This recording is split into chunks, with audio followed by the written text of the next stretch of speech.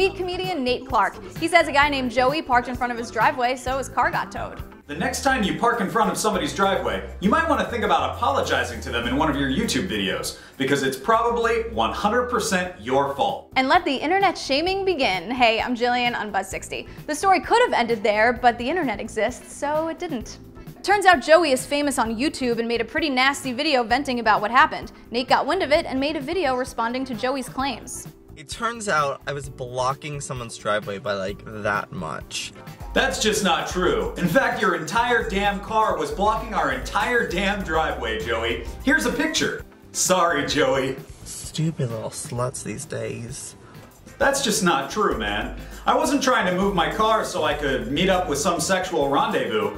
I just wanted to move my car because that's my right. You probably don't want to leave your federal tax return lying out on your passenger seat, because any person walking by can look in and see that you owe $15,000 for 2012. That's just good advice for everyone. Buzz60, now you know, pass it on.